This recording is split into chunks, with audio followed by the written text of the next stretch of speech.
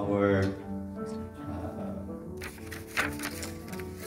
decision last week with the church committee, and we have elected 6 nominated committee members last week, and then there were 2 persons, wife and husband from one family, were elected.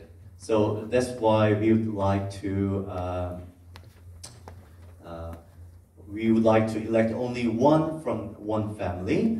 So we need to elect one more committee member, nomination committee member. So, but now the process has been quite complicated, and is so we would like to suggest that our board members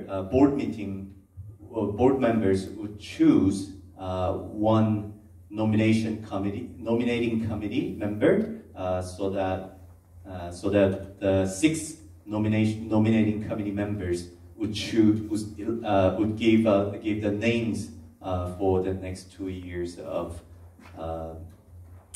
church roles. So please.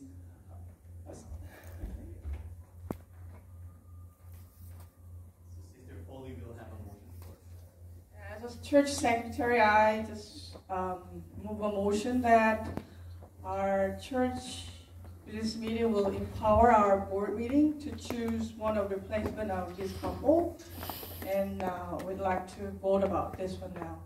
Thank you.